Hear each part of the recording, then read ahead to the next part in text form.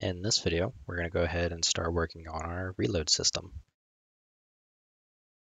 So in the last one, whenever we ran out of ammo, all we would do is we just wouldn't fire at all. So now we want to be able to call our reload function and have that, one, we want it to trigger our animations and all that kind of stuff, and two, we want to be able to actually add, well, take ammo from our extra ammo pile, which was this variable here, our current total ammo, and add it to our current magazine ammo, assuming we have enough remaining. So, first things first, I actually want to make a slight change. We set this up where we never actually use hit actor, and I don't know why I keep doing this because casting actually works with null pointers. It's safe. So what I'm going to do instead is I'm going to remove this if statement, just shorten up by a couple lines, and do the same thing here because we're also not using it. Oh, we are in here, and that's it. So what we're going to do is, wait, no, never mind. I remember why we were doing it now. Ignore me. So I'm going to take hit actor, just use that for the cast instead of the get actor. I'm going to do the same thing here in our normal fire function. Just replace it with hit actor. So now we want to set up our reload. So I want to make reload to return a boolean, again like our fire. So replace void with bool, same thing with weapon base.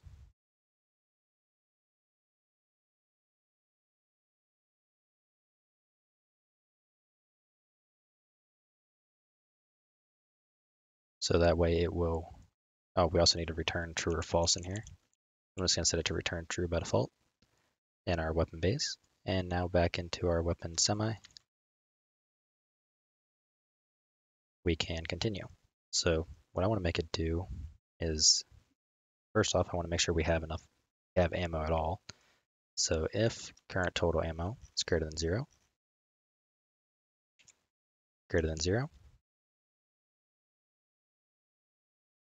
and I want to make sure our current magazine ammo does not equal magazine max ammo. So that way we're not going to reload if we're full.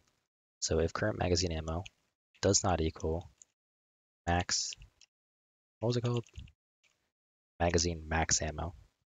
So if both those are the case, what we're going to do is we're going to return true. Otherwise, we're going to return false.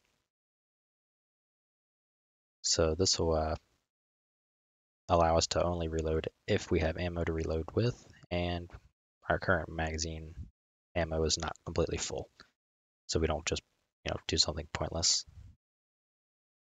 So let's see. Now what we need to do is we need to take ammo, well, the values from our current total ammo, and put them in current magazine ammo.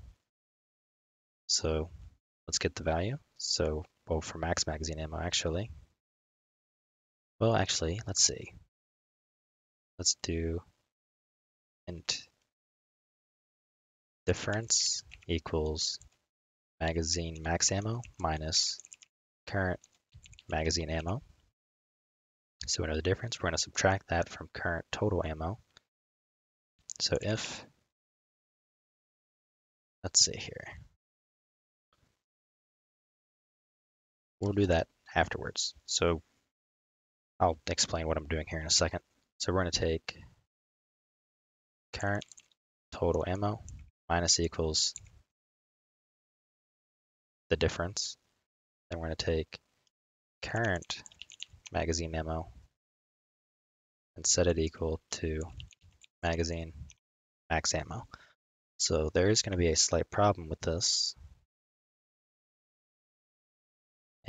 but this is just for the early setup of it, and that is if, let's say we have a magazine that holds 30, and our current total ammo value is only 5. Well, if we empty that magazine of 30 and we go to reload, well, what we're going to end up doing is we're going to subtract current total ammo by difference, which is going to be way more than 5. So current total ammo is going to be a negative number. And then we're going to be refilling the magazine to full. So we're going to end up making a change for that, obviously, but for now, this will do. So now in our Nazi zombie character, let's create an on reload. So I'm going to do virtual void. Actually, we're not going to be overriding, so we're going to do void on reload. Create the implementation. And we need to set up a binding for it. So let's go to set up player input component. I'm going to copy this bind action.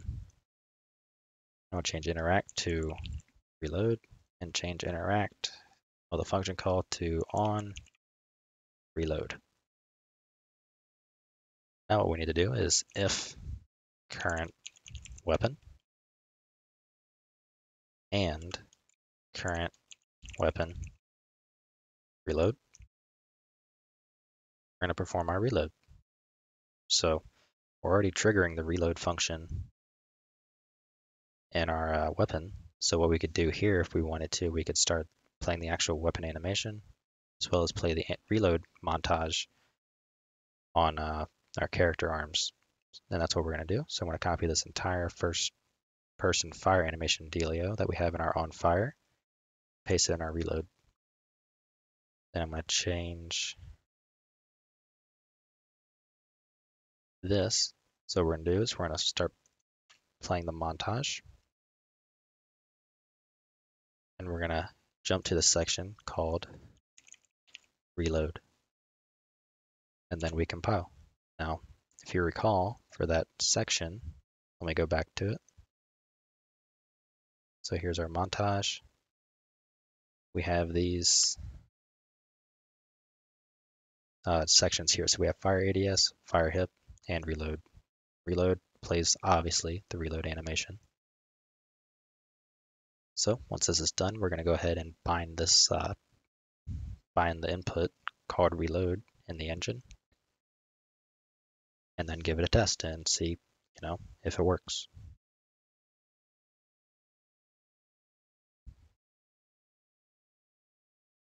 Okay, go to settings, project settings, input, create a new action mapping, and call it reload. So I'm going to set it to the R key, like so, and save all. And let's just see what happens. So I press R, nothing happens. I shoot, press R, and I perform the reload. So I empty it. So I'm at 0 ammo. I'm left clicking and I can't fire. I reload. And I can shoot again. So that's nice and set up. So I'm going to go ahead and actually open the weapon again real quick. I think I added something for the reload animation. Yes, I did. So we already have a simple animation for the reload. So to keep it simple, let's actually call that animation. So if we look at fire, what we do is if fire animation, we play the animation. What we're going to do is if reload animation, we play the animation. Ta-da! Yeah, simple.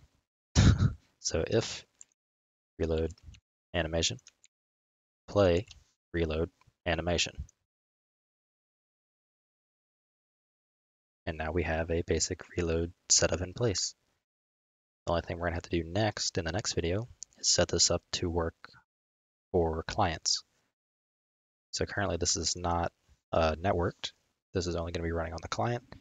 We wanna set this up so that it runs on the server as well, so the server knows that the client reloaded. So let's give it a try, empty the gun, reload. As you can see, the weapon is animating along with the hands and everything just fine.